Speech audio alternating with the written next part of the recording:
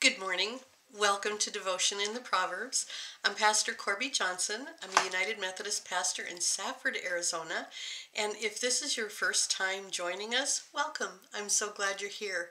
We're going through Proverbs 30, chapter 30 right now. We're getting toward the end of it.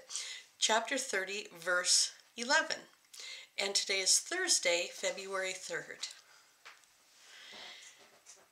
There are those who curse their fathers and do not bless their mothers. There are those who curse their fathers and do not bless their mothers.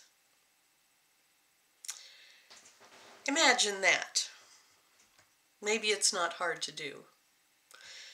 Cursing a father and not blessing a mother. Just imagine what the word curse means. I don't mean swearing at them or being cruel to them or not paying attention to their guidance and misbehaving. But I'm talking about the curse that is damning, wishing them misfortune, invoking evil upon your parents. That kind of damning, that kind of curse can be fatal to a family. As an activity, I want you to think about this. Think about cursing your parents. Cursing your parents is like cursing yourself. You are made from who they are, and were raised by them. You've seen all of their faults, all of their follies, but you've also seen goodness in them and leading and guiding and feeding and clothing and caring for you. They've raised you and they've taught you. Now, I understand that not everything a parent teaches is something you should know. Not all parents say the right things at the right time, do the right things in their life. We don't always get it right. I'm a parent, and I know I've not always gotten it right, much to my dismay. But you cannot get away from who you are. You are a part of them.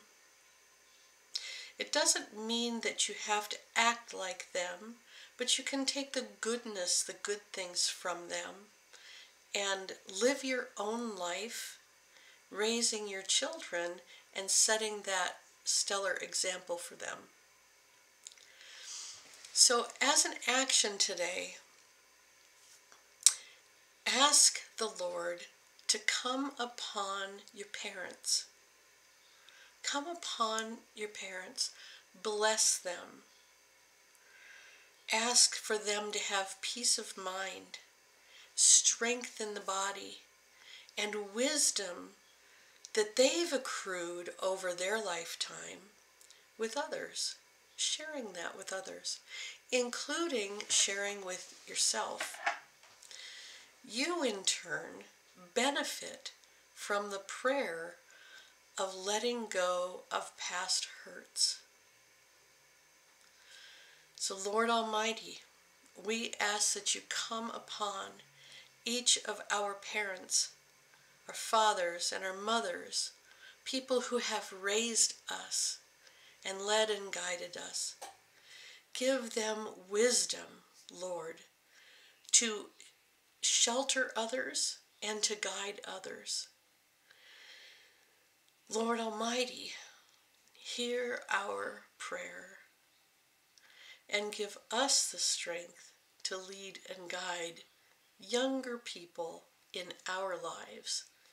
Guide them in your ways, Lord. There are those who curse their fathers and mothers and do not bless them. The Bible's clear: bless and do not curse. Thank you for joining me today. I hope that wherever you are, you're warm, you have plenty of food, and plenty of love to share. Amen.